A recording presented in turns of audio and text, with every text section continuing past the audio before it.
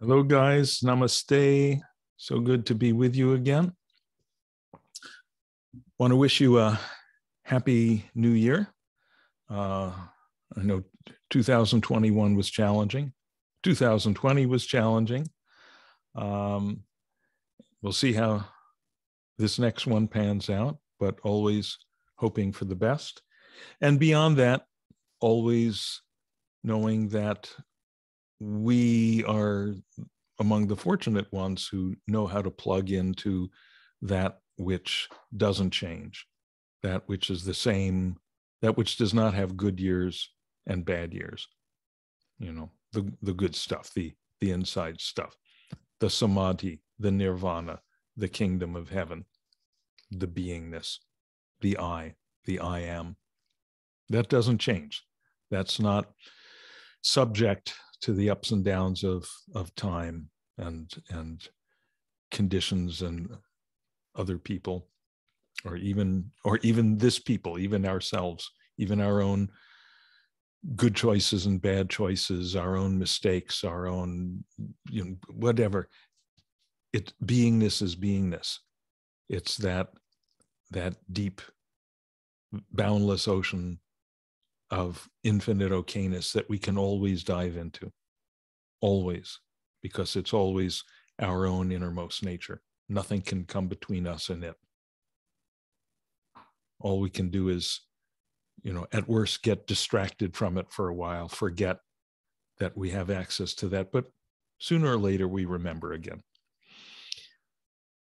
I thought I would read you a little essay that I wrote about the new year. I send out a newsletter, kind of a blog, once a week to the people that I used to come for meditation at my house. Now, since quarantine, we're doing it all online on Zoom. And this is a little something about New Year.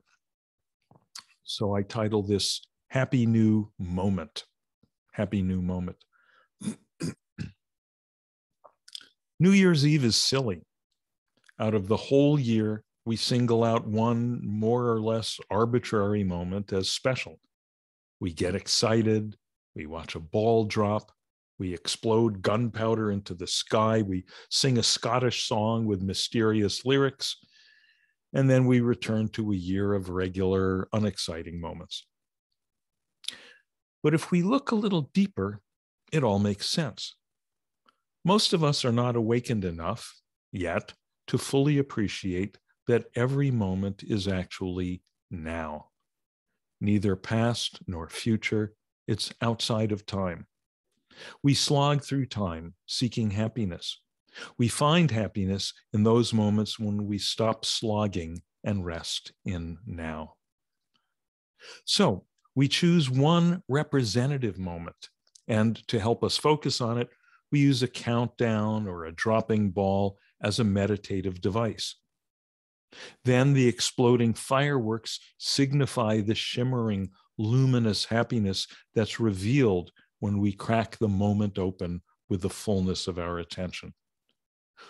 When we see one moment like that, perhaps that moves us a little closer to seeing all moments like that. That's my New Year's wish for you. And by the way, that mysterious Scottish lyric, Auld Lang Syne, is by the 18th century poet Robert Burns. The title, Auld Lang Syne, literally means old long since. That is, old bygone times. That's a deep teaching. In the very moment that we celebrate timeless happiness, we also pay our respects to time.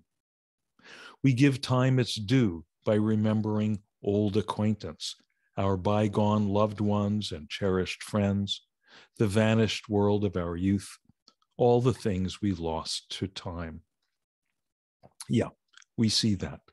Loss, loss, loss. But even as we look it in the eye, we can heal it. How? With love, with compassion, for ourselves, for the others, for the whole process. We'll take a cup of kindness yet.